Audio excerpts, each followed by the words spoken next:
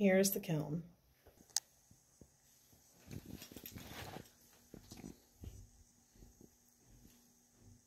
It's pretty deep. There's heat coils in there. This is the vent. We turn that on to help have ventilation in this area. It's an electric one. There's the keypad. I haven't started it yet. These are the kiln shelves. They're very heavy. And then these are the stilts.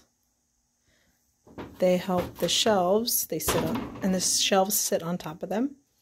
These are some projects that no one claimed. I'm going to be putting these glazed clay projects in the kiln.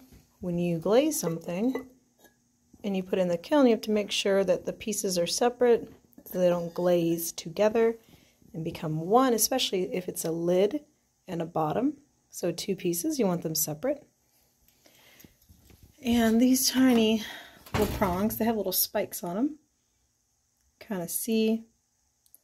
I will be putting these in the kiln and putting the lids on top so they don't glue or adhere to the bottom.